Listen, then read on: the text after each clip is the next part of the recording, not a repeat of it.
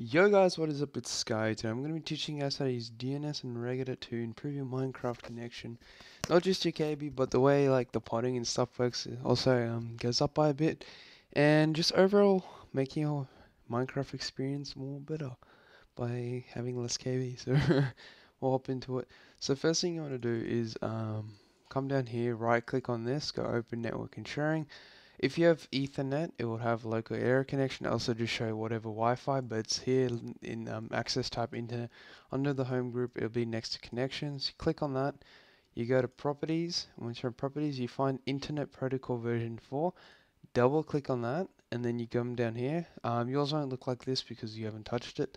So yours would be selected Obtain DNS server address automatically. You would click the use the following DNS service addresses. So you would click on that, and then hold up, let me just get it. Where did I put it? Oh, okay. This will be in the description, but then you just type the top IP into this one, and then the bottom IP into this one. So as you can see, they're the same. You go, make sure you don't press cancel X. You have to go OK, and then close. And once you have already done that, restart your PC. And once you've restarted your PC with a new DNS, just like pause the video for now and come back when your PC's finished restarting. You have to restart it because it changes the regedit folders, so I'll show you what I mean in a sec. So you'd go to regedit, you would go yes, and then once you have it open, if you don't know how to get to it, I'll quickly show you. So if you haven't ever touched regedit, you will start off with just having that. You click on HKey local machine, and then you go to system, and then you go current control set. Services, scroll the whole way down to TCPIP. It's an automatic, it's in alphabetical order, so just scroll down until you see T, and then it's under TBS and on top of TCP/IP6. But make sure you use TCP/IP, and you go to parameters, interfaces, and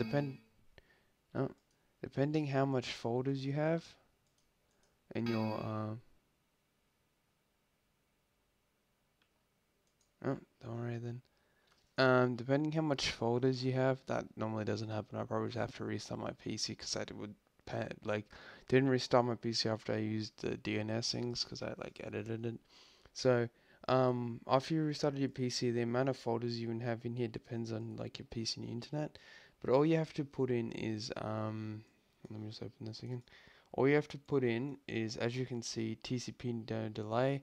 I have that in there, and the value data is whatever's next to it, and then TCP 0 because that has 0, and then the ACK frequency is 1255, MTU is 1500, and MSS, and just put that in every single folder. And once you've done that, restart your PC again, and then you have DNS and regedit, and these are probably the best settings. This will give you no knockback because it's connecting you to like, it's like probably the best Cohere DNS, and these are really good regedit settings. They don't make you move at all. So yeah, I hope you guys enjoy the video. I'll be back soon, and see you guys later.